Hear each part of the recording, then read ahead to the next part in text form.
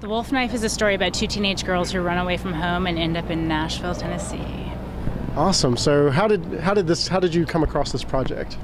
I wrote, shot, edited, and directed the project, so in some ways I have absolutely no memory of when it all began and when it all ended and if I even really finished it at all, but I guess I'm here, so I did. I fell in love with the faces of the two girls, and I wrote the screenplay based around the lead actors.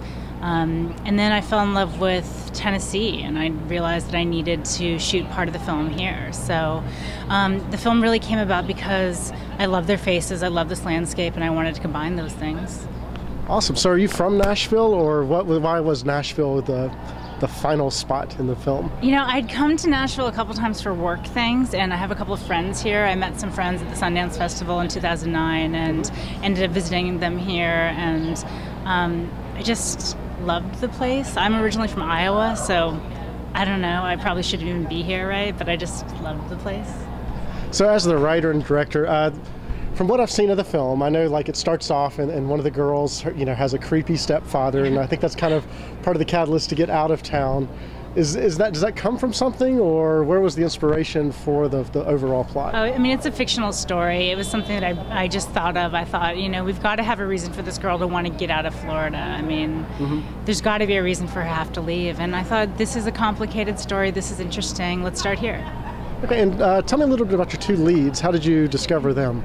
Well, I found Julie actually through an open casting call when I was casting for my first film, Stay the Same, Never Change. And she's in that film, and she's incredible in that film, and I thought I really need to put her in something else. And then Christina, the girl who plays Chrissy in the film, was in a short video of mine, and I found her through an open casting call at Syracuse University. And as I said, I just fell in love with their faces, and I knew that these girls had faces that could convey a story, a very simple story, and carry a 90-minute film. Well, cool.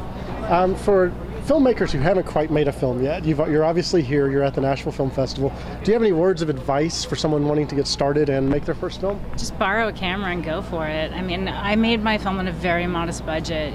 There's no difference really between me and the next person who wants to make a film other than I just made the film. Awesome. And then I guess just sum up, how has your experience at the Nashville Film Festival been so far? Well, I just got here today, okay. But so far, A+. Awesome. Well, thank you so much for talking to us. I appreciate it.